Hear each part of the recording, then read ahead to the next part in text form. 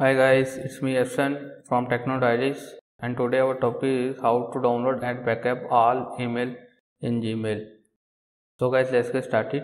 So guys, to download and backup all emails in Gmail, so guys, first you have to open Google Chrome, and now guys, after that type here Google take out and click on enter, and now guys, here you can see the first link Google Takeout.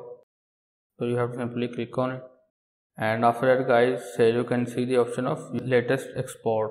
So now you can see here manage export option, so click on it, and after that guys, here you can see manage your exports. So guys, you have to simply click on create a new export. After that guys, uncheck all this option,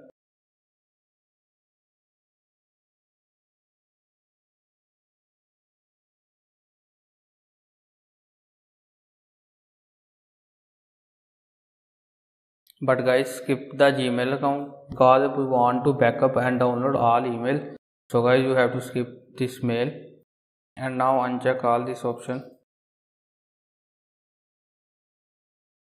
and guys, click on next step.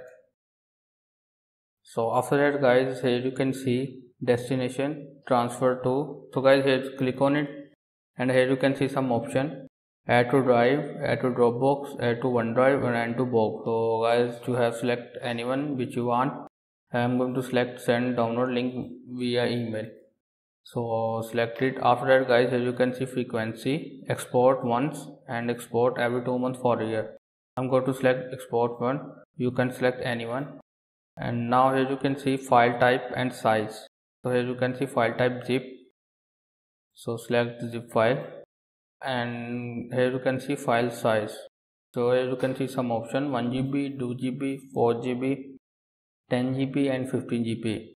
So guys, I'm going to select 2 GB, and now guys, here you can see the option of create export. Click on it.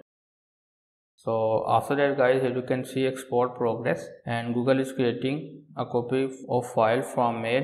This progress can take a long time to complete. You will receive an email when your export is done. So guys, here you can see we have download and backup all email in Gmail. So guys, you can also download and backup all emails from Gmail. So guys, you can also download and backup all email in Gmail by following this process. I hope you will find this video informative. If you like it, press the like button and subscribe our YouTube channel. Have a good day.